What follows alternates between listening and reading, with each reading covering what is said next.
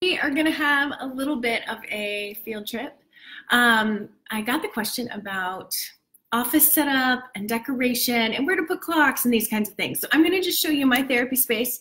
For those of you who get motion sickness, I'm going to do my best to not be wobbly. We're going to give this a quick jaunt. Okay, so what we're going to do is we're going to go over here to the therapy space because this is the space that's most relevant, I guess.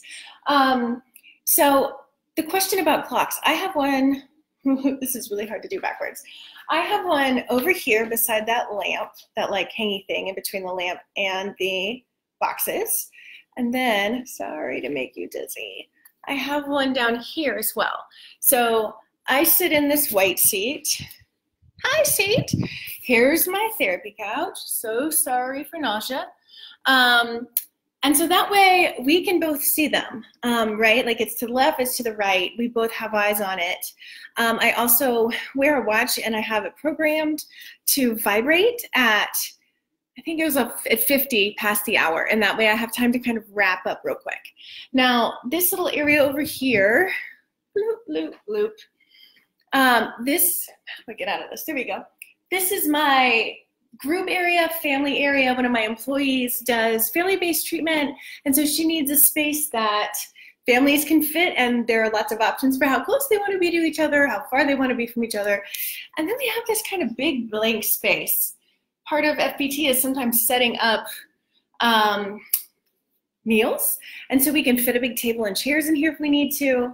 We have all sorts of things kind of hiding behind these big couches, fold-up tables, a scale for the clients that might need to be weighed, which we don't do with our adult clients, but is a part of FBT.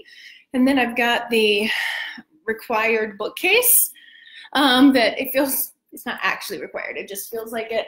And then my desk where I actually spend most of my time. Oh, and my little tea area over there. This is a huge office and it's totally unnecessary when you're starting out. I mean, honestly, it's not totally necessary for me now, but I sure love it. If you were starting a private practice right now, all you really need is 2 chairs and a clock. That's all you really need. And some noise stuff, like a noise machine.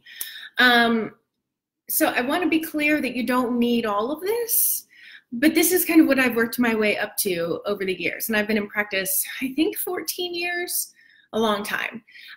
Initially, it was basically 2 chairs and a clock.